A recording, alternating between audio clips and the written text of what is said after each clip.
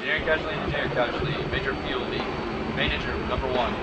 Discharge side, 1 off the fuel source pump, 30 gallons per minute, 100 gallons of fuel on deck.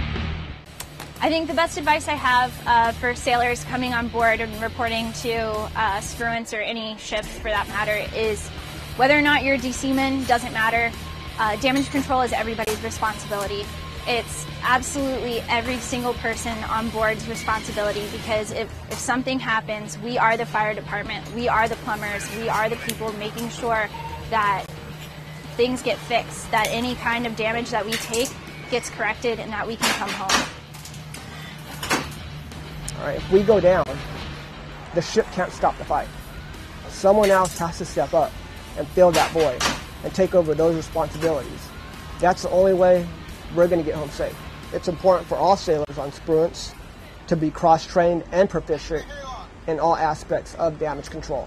It's my responsibility, as well as DSET's, to make sure that knowledge, that experience, and that training is passed along.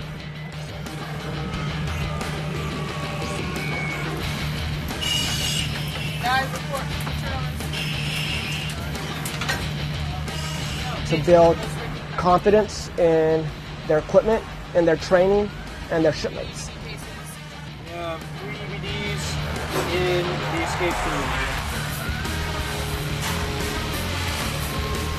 We have that obligation to the crew to ensure that they are well-trained, knowledgeable, and confident in combating a damage control casualty. It's truly an awesome responsibility, but at the end of the day, it's about getting this ship and her crew back home safe and in one piece.